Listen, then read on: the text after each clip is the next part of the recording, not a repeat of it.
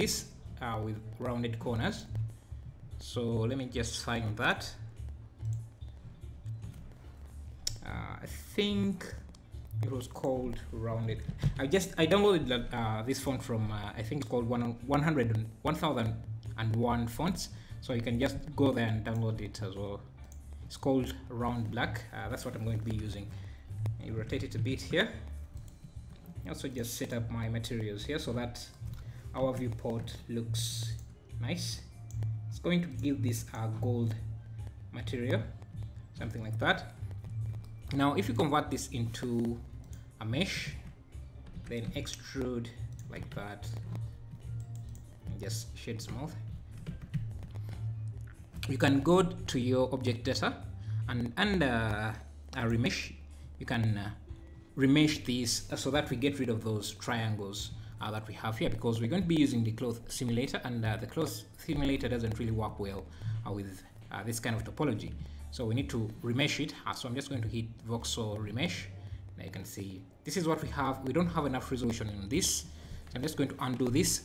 Please, if there is any issues with the live stream, let me know if the audio is clear and things like that. But so if you reduce the voxel size here and hit remesh, you should get a better mesh like this.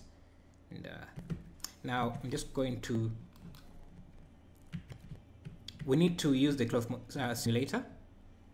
Build one face body with hair and dress. Hello, and more wild. Ani Opeyemi. Hello there. There is a live stream version of that tutorial or the time lapse on this channel. So if you want to check that out, you can check it out. So what I'm going to do, I'm going to sew the faces on this side to this side, and the way you do that is that you need to make sure that you don't have faces connected directly from this side to this side. So I'm just going to remove this here. I'm using Ctrl X to dissolve those faces. Then I'm just selecting. We need also to make sure that these are selected as well. So let's do. Okay, now I can go to the top, select all the faces, and then delete only faces, so that you have these sewing lines like this. Then what you do, you go to the physics simulator or physics tab, turn on cloth. Now if we hit play, it will just fall down. We don't want that, so we can go under field weights and remove the gravity so that it doesn't fall. And now nothing is really happening. What you want to do is go under, I think it's shape, turn on sewing, and if you play back, it should sew the front side to the back side. And that is a very high sewing force, so I'm just going to limit that a bit. Reduce the sewing force to something like 1. Hit play and watch the magic happen. It's going to be a bit slow, but that's okay. That's simply because of the resolution we are using here. So okay. Now that is done. You can go to the modifiers and apply the cloth modifier. You don't want to hit this apply, just hit this apply as shape keys. So if I hit that, it will just remove all the cloth data we have, but it will have it under the shape keys data. So now I can go to that and increase the value, and you can see we have our data.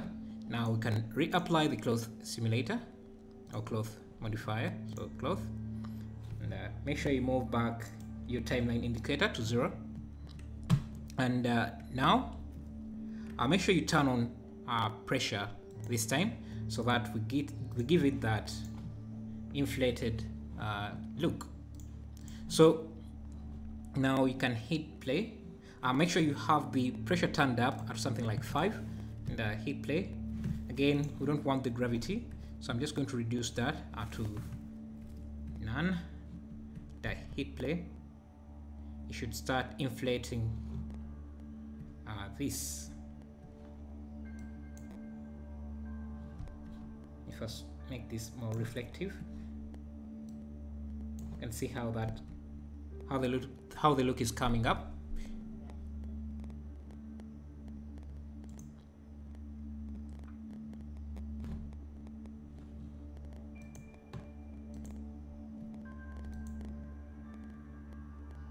Just going to increase the pressure just a bit, something like 10, just to see how things go.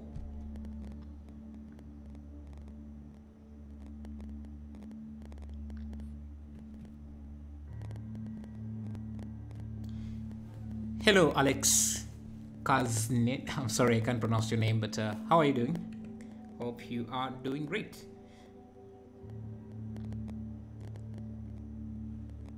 Yes, so I think that's enough for this. This looks good enough, and you can do all the other letters like that. So what is left is to add this kind of seam, protruding seam. So for that, let me just apply this cloth modifier. Again, I've just applied it as a key, as a shape key, so that if I want to change the value, you can just change it here. If you're experiencing this issue, just turn off this other shape key we had, and now we have our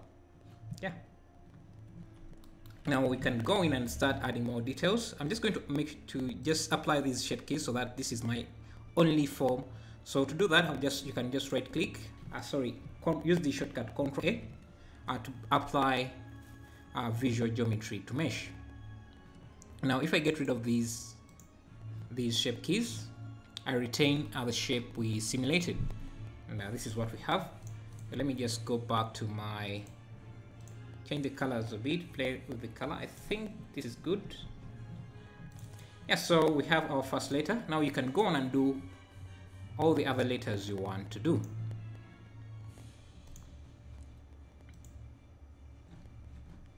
Let me just... Okay, so I think we can go on and do something else. Just making sure that everything is